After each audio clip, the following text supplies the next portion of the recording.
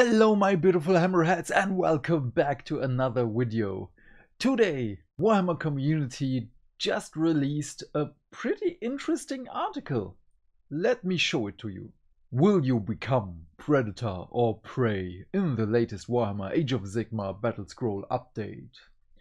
So, Warhammer Age of Sigmar Battlescroll. Grab your hammers, axes and bows and muster your forces for battle. The latest seasonal rules update for Warhammer Age of Sigmar is here. One of my favorite standoffs in Broken Realms Teclis? Yes, Broken Realms Teclis, in which Nagash awesomely summoned 6 purple sons of Shaiish at once and blasted Teclis out of the sky. For those in need of a refresher, Battlescrolls gather rules changes, points changes and other tweaks into a simple, easy to read format, giving you the information you need to balance a close fought matched play game of Warhammer Age of Sigmar. The latest Battlescroll is titled The Hunt, and it takes a satisfyingly different approach to balance. So here you can download the Battlescroll, we will look at it in a moment. Matt Rose from the Warhammer Studio has some insight into this unique balance update. It's an exciting time for Warhammer Age of Sigmar rules development, with a bunch of battle tomes on the way, bringing new rules and point values specifically designed for the latest edition of the game. Balancing the game is a task that requires constant attention. For this second Battlescroll, the team are trying something different, providing a standalone mechanism for us to address balance without invalidating the content of the battle tomes you have collected, clashing with points contained in upcoming books, or restricting the use of an army that you may have spent a lot of time collecting and painting. Very important point. To that end, the Predators and Prey rule in the General's Handbook 2021 is being expanded. This rule provides players with another way of earning victory points by targeting the biggest threats in the mortal realms. Players who choose to pack their roster with dominant units like the Dracothian Guard will surrender precious victory points for each unit lost.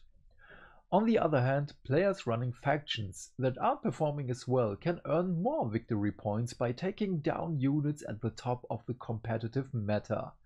These bonus points make it possible for many armies to score some big wins in matchups where they might previously have struggled. You don't need to change your army roster in response to this update, but it might make some lesser used units and factions rather more appealing. The list of priority targets and prime hunters have been built based on both feedback from tournament players as well as analysis of data from hundreds of events, explains Matt, probably from the Honest Wargamer. So we will read this in a moment because it's on the Battlescroll. There has been a particular focus on the win rate per war scroll, that is, the percentage of time a faction wins when a certain war scroll is included in the roster. This update will go live on the Warhammer Age of Sigmar app in the coming days. You'll also see the changes from previous Battlescroll update remain valid and have been added to the app and the FAQ documents. We're aware that this change will be more effective at addressing certain types of issues than others. Matt explains, keep in mind this is just one part of a bigger picture. We'll continue to release updated war scrolls and allegiance abilities in battle tomes and other supplements, and keep rebalancing point values in the General's handbooks. It is important to keep in mind that our regular Battlescroll updates are focused on game balance and matched play, with a particular focus on organized play and events. If you're new to the game or tend to play more casually, it's totally up to you and your opponent whether to include this system in your games of Warhammer Age of Sigmar. The studio is keen to hear what you think about these changes and everything else concerning the Warhammer Age of Sigmar rules. Then blah blah blah, send email. We read every email sent in, Matt assures us. And while we don't reply right away, we'd rather collect feedback and publish any changes publicly, so everyone has the same information. We factor your feedback and recommendations into our ongoing work. So okay, here we have the Battlescroll. The Hunt from, of course, this month, March 2022. The Battlescroll includes priority targets and prime hunters. Priority targets are some of the toughest adversaries in the mortal realms, and players score victory points for taking them down. Prime hunters are armies that are further rewarded for eliminating these foes. Oh, I'm sorry, I'm not on top of my game today, I'm a bit sick. This document is a match play supplement for use in battles fought using the Pitched Battles Battle Pack. It will be updated over time in response to new releases and results from match play events. If a Battletome or Battletome update has a more recent publication date than this document, units from that publication may not be designated as either priority targets or prime hunters. Priority targets. Now it gets interesting. The units listed in these tables below gain the priority target keyword as well as a reward value.